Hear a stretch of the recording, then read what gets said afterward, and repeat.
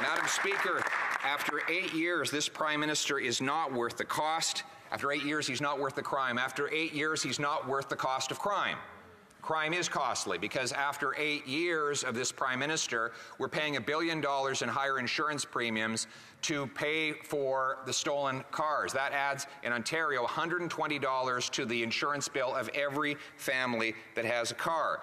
Let me tell you the story that was in the CTV on December the 27th. A 26-year-old man faces a slew of charges after police arrested him twice in less than 6 hours for alleged crimes in Brantford and Innisfil.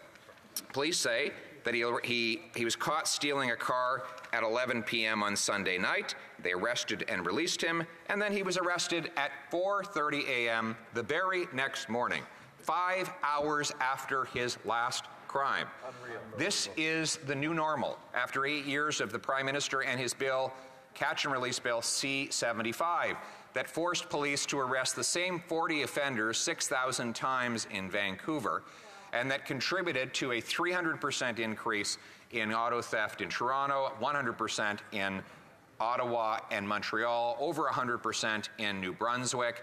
Crime, chaos, drugs, and disorder. And if these repeat career car thefts are actually convicted, they don't have to worry about that either, because under the Prime Minister's Bill C-5, which has the full support of the NDP, they have house arrest, meaning they can watch Netflix, or they could play a game of Grand Theft Auto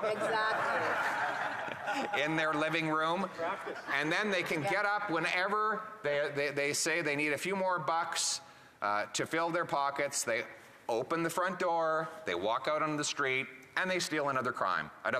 Yep. And that car then goes to the port and it's gone. Our common sense plan is very straightforward. We're going to get rid of house arrest. We're going to for career car thefts. We're going to bring jail and not bail for people who have long rap sheets. We're going to bring in a mandatory 3 years jail for 3 cars stolen. We're going to increase penalties if the stolen car was related to organized crime. Then we're going to reinforce our ports.